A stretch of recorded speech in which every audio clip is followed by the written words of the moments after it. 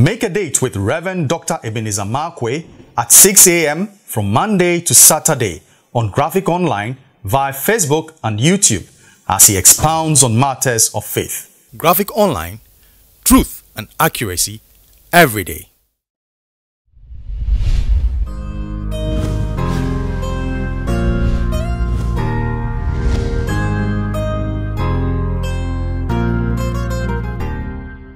My name is Rev Dr Ebenezer Markwei of Living Streams International. We meet behind the trade fair at Life Cathedral, bringing to you matters of faith with Graphic Online. There is a very interesting story in the Bible, and it is in the book of Matthew chapter 3 verse 4.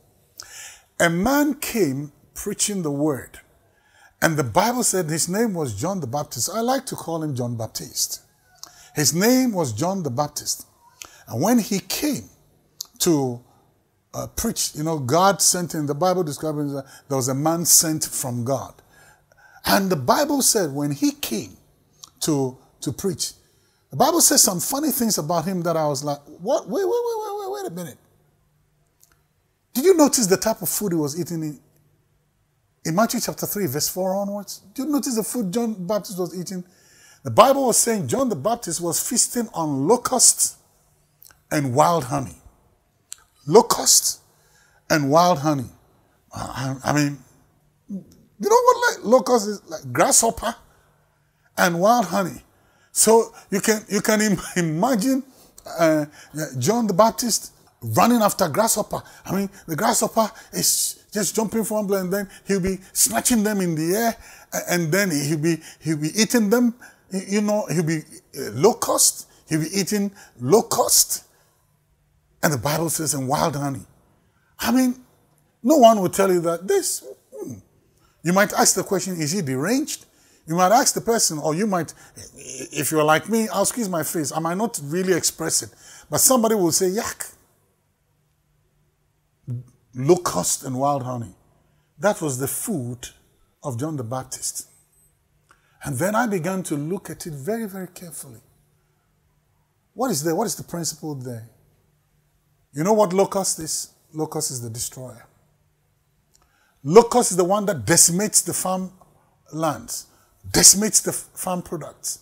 Anytime there's a plague of locust in the Bible, in Egypt, it decimated their farms, destroyed all their livelihood, food livelihood. So locust is a destroyer. And if you read the book of Joel, God began to describe certain things that were destructions. He said, what the locust has eaten, what the palmer worm has eaten, what the cankerworm has eaten, I will restore. So God himself acknowledges that locust is a destructive thing. It's a destructive creature. And wherever it goes, it spreads famine. Wherever it goes, it destroys things. And the Bible said John the Baptist, you get it, was taking the destructive thing and eating it up. And I was like, wow, that is very interesting. Now, normally, people move away from things that are destructive. Normally, people move away from those things that are like challenges, things that are hard, things that are difficult. People move away from it. But John the Baptist was going around and then picking those things from the air and then and then just chewing them. And the Bible said, now he did something that was very interesting. He was mixing the locust with wild honey. So when he takes the locust and throws it into his system, and then he picks wild honey and then sweetens it. So the wild honey changes the flavor of the locust. The wild honey makes the locust sumptuous food. The wild honey makes that thing which was destructive a nice meal to have. Then I began to sit up, okay, if locust is the destructive thing, then what is the wild honey? When we talk about honey, it talks about the revelatory word of God, the exposed word of God, the rhema word of God, the proceeding word of God. So guess what? Guess what John Baptist would do? He would take the trouble, then he would take the revealed word of God, marry them, and then he would chew them up. So by virtue of the revelation he had, by virtue of the principle, by virtue of the word, the revelatory word. Okay, let's go. Psalm 19. The law of the Lord is perfect, converting the soul. The testimony of the Lord is sure, making wise the simple. More to be desired are they than gold, yea, than much fine gold. Sweeter also as honey, and the honeycomb. And in 1 Samuel chapter 14, if you remember, when Jonathan dipped his rod in the honey, and the honey touched his lips, his eyes were opened.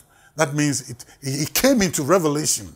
Now, so wild honey is the undiluted, unmessed up word of God.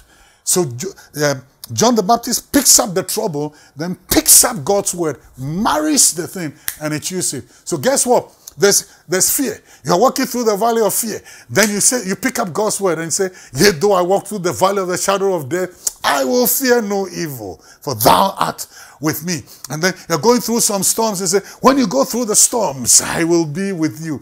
When you are in the pit, then in the pit, and when everyone says, wow, you delivered Daniel from the pit, and you can also deliver me from the pit. You delivered Joseph from the pit, and you can also deliver me from the pit. So you know that word becomes a faith builder for the troubles that you face. So instead of running away from the trouble, face the trouble with God's word. And I can assure you that, listen, nothing, he said, heaven and earth will pass away, but not an iota of his word.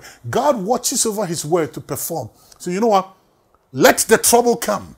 Let the storms rise. Let the oceans roar. Let the thunders roar. Let the lightning strike. Let COVID come. But guess what? God's word, which cannot be changed. He watches over his word to perform. Forever, O Lord, that word is settled. That is what will make us ride the storm. That will be our encouragement. That will be that which gives us the power and the energy and the faith and the confidence to look at issues and says, this, it will pass. No story, no distance is forever. God's word. That was what John was doing. So guess what? John the Baptist was taking trouble, and then he was marrying trouble with God's word.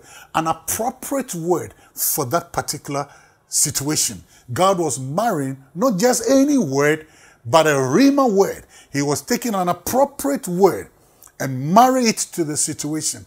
And when you marry it to the situation, that is what brings result. So that trouble will become cannon fodder. That trouble will become a meal. That trouble is rather going to go into your destiny and build nourishment in you, and build confidence in you, and build faith in you, so that you can tell others that I went through it and I passed. Why? Because of this word. You know one thing? Various word for various situations. Sometimes when you're going through a valley moment, this is a time for you to say, yea, though I walk through. So you're walking through. That's that Bible scripture. So that is what gives you the confidence. So you know what? Don't sit in the trouble. Don't bow your head in the trouble. Don't say to the trouble that I'm afraid.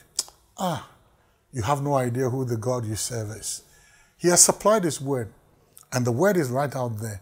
Because you do not know the word, that is why you're running away from the trouble. Because you do not know the word, that is why you see the trouble, the locust looks so big. The level of destruction looks so big. But I can tell you this, if you know his word, then you will realize that what you see is no problem at all, or you can rather chew it up and eat it. God bless you. Yak menu, or questionable food, but the marriage of the locust and the wild honey produces strength and confidence for John the Baptist. It can also do the same for you. Don't be afraid of the locust. Chew it up with the revelatory word of God. God bless you. See you the next time.